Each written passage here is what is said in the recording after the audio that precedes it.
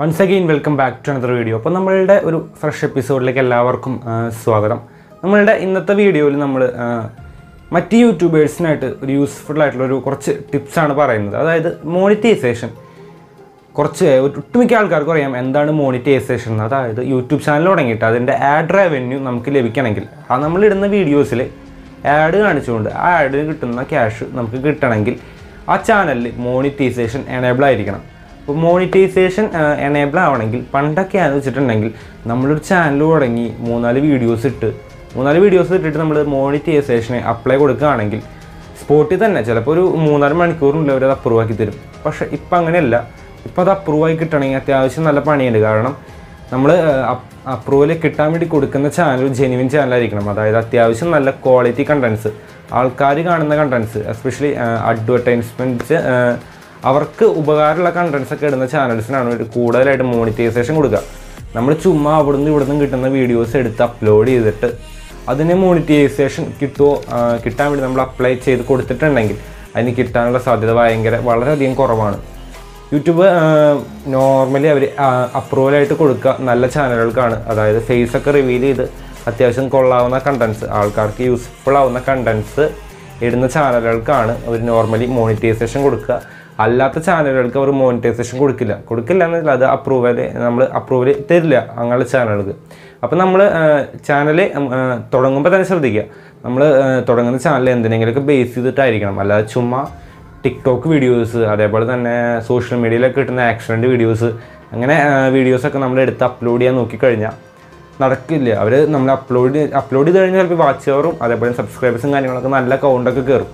പക്ഷേ അപ്രൂവൽ കിട്ടാൻ നല്ല പാടായിരിക്കും. അപ്രൂവൽ കിട്ടാൻ പാടുന്നല്ല, കിട്ടാൻ ഭയങ്കര ചാൻസ് ഇല്ല. അവരത് മാനുവൽ റിവ്യൂ ആണ്. അതായത് നമ്മളെ പോലെ ഒരാൾ തന്നെയായിരിക്കും ഈ ആപ്ലിക്കേഷൻ, നമ്മൾ കൊടുത്തിട്ടുള്ള ഈ ആപ്ലിക്കേഷൻ റിവ്യൂ ചെയ്യുക. അവർ നമ്മുടെ ഇടുന്ന വീഡിയോസൊക്കെ മാക്സിമം കണ്ടു നോക്കിയിട്ട് ഇവൻ എലിജിബിൾ ആണെങ്കിൽ മാത്രമാണ് ഇവനത് അപ്രൂവൽ കൊടുക്കുക. ഇവൻ്റെ വീഡിയോസിൽ എന്തെങ്കിലും കോപ്പറേറ്റഡ് ആയിട്ടുള്ള കണ്ടൻസോ മറ്റോ യൂസ് ചെയ്തിട്ടുണ്ടെങ്കിൽ അതും പണിയാണ്, അത് അവർ തരില്ല, അപ്രൂവൽ തരില്ല. അപ്പോൾ നമ്മൾ ചാനൽ തുടങ്ങുമ്പോൾ തന്നെ കോപ്പറേറ്റഡ് കണ്ടൻസ് ഉപയോഗിക്കാതെ സ്വന്തം കണ്ടൻസ് മാത്രം ഉപയോഗിച്ച് ചാനൽ തുടങ്ങുക. ട്രോൾ വീഡിയോസൊക്കെ ആണെങ്കിൽ തന്നെ നമുക്കത് കോപ്പറേറ്റഡ് കണ്ടൻസ് ഇടാതെ പറ്റില്ല ട്രോൾ വീഡിയോസിൽ. അപ്പോൾ അതൊക്കെ മാക്സിമം ശ്രദ്ധിക്കുക, മാക്സിമം കുറയ്ക്കുക. കോപ്പറേറ്റഡ് കണ്ടൻസ് മാക്സിമം ഒഴിവാക്കുക. നമ്മൾ അല്ലാതെ സ്വന്തം വീഡിയോസ് ഇടുന്ന ചാനലുകൾക്കാണ് കൂടുതൽ അവർ മോണിറ്റൈസേഷൻ കൊടുക്കുക. അല്ലാതെ ഒരുപാട് നാൾ വെയിറ്റ് ചെയ്യേണ്ടി വരും. നമ്മൾ അപ്രൂവൽ കിട്ടിയില്ലെങ്കിൽ അതിൻ്റെ കാരണം എന്താണെന്ന് നോക്കി അത് റിസോൾവ് ചെയ്ത് പിന്നെ നമ്മൾ ഒരുപാട് ടൈം വെയിറ്റ് ചെയ്യേണ്ടി വരും അടുത്ത മോണിറ്റൈസേഷൻ്റെ അടുത്ത തവണ നമ്മൾ അപ്രൂവലിന് വേണ്ടി കൊടുക്കാൻ.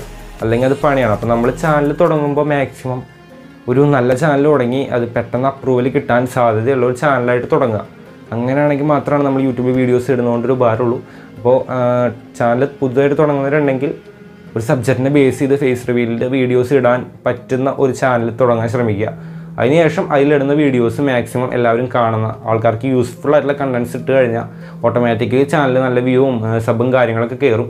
അത് കയറി കഴിഞ്ഞ് കഴിഞ്ഞാൽ പിന്നെ നമുക്കൊന്നും നോക്കാതെ അപ്രൂവൽ മോണിറ്റൈസേഷൻ കിട്ടാൻ വേണ്ടി കൊടുക്കുക. വിത്തിൻ ഒരു മന്തിനുള്ളിൽ അവർ റിവ്യൂ ചെയ്ത് അപ്രൂവൽ തരും. അപ്രൂവൽ തന്നു കഴിഞ്ഞാൽ പിന്നെ നമുക്ക് ആഡ്സ് വന്നു തുടങ്ങും. അതിൻ്റെ പേയ്മെൻറ്റ് നമുക്ക് മന്ത്ലി ബാങ്കിലേക്ക് റിസീവ് ചെയ്യാനും പറ്റും. പുതുതായിട്ട് ചാനൽ തുടങ്ങുന്നവർക്കുള്ളതാണ് ഇന്നത്തെ ടിപ്പ്. മാക്സിമം എല്ലാവരും കോപ്പറേറ്റഡ് കണ്ടൻസ് ഉപയോഗിക്കാതെ എന്തെങ്കിലും സബ്ജക്റ്റിനെ ബേസ് ചെയ്ത് നമുക്ക് ഇഷ്ടമുള്ള സബ്ജക്റ്റിനെ ബേസ് ചെയ്തിട്ട് തുടങ്ങുക. നമ്മൾ ഇഷ്ടമുള്ളൊരു സബ്ജക്റ്റിനെ ബേസ് ചെയ്യാൻ മാത്രമാണ് നമുക്ക് അതിൽ ഇഷ്ടംപോലെ കണ്ടൻസ് കിട്ടുള്ളൂ. അല്ലെങ്കിൽ കണ്ടൻസ് കിട്ടാൻ വേണ്ടി നമ്മൾ വേറെ വഴി അന്വേഷിക്കേണ്ടി വരും. നമുക്ക് ഇഷ്ടമുള്ള സബ്ജക്റ്റ് ആണെങ്കിൽ നമുക്ക് അതിൽ ഇഷ്ടംപോലെ കണ്ടൻസ് നമുക്ക് തന്നെ കിട്ടും. അപ്പോൾ എല്ലാവരും ഇതൊന്ന് ശ്രദ്ധിക്കുക. അപ്പോൾ ഈ സിമ്പിൾ കാര്യം നിങ്ങളുടെ അടുത്ത് പറയാൻ വേണ്ടിയാണ് ഇന്നത്തെ വീഡിയോ. നിങ്ങൾക്ക് ഈ വീഡിയോ ഇഷ്ടമായിട്ടുണ്ടെങ്കിൽ ചാനൽ സബ്സ്ക്രൈബ് ചെയ്യുക, ഒപ്പം കാണുന്ന ബെൽ ഐക്കൺ കൂടി ക്ലിക്ക് ചെയ്യുക. വീഡിയോ കണ്ട എല്ലാവർക്കും നന്ദി. Thank you.